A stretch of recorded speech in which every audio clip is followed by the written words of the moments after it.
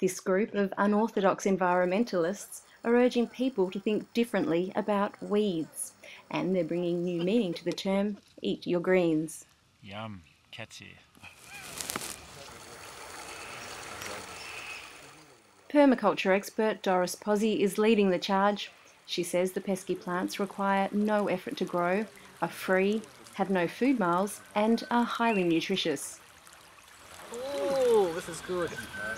I was hoping to find a bit more variety. I'm going to make a salad. Her husband Stephen explains. I mean, that's how Doris started on this whole thing.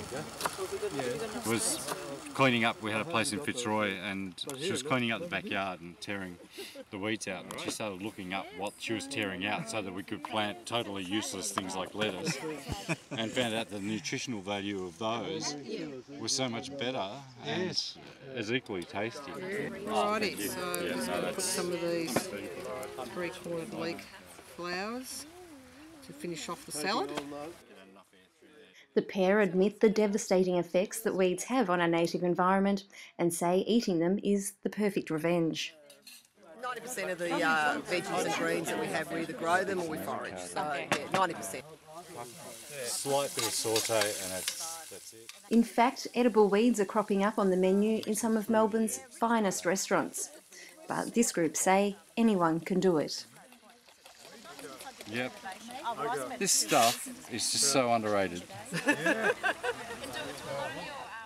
Mrs. Posey said soaring food prices and the organic movement have helped increase the popularity of wild edibles.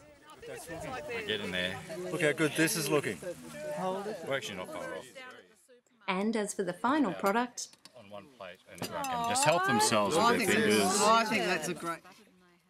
so whether you consider these as everyday weeds or something more special, this unusual meal has managed to impress even the harshest of critics.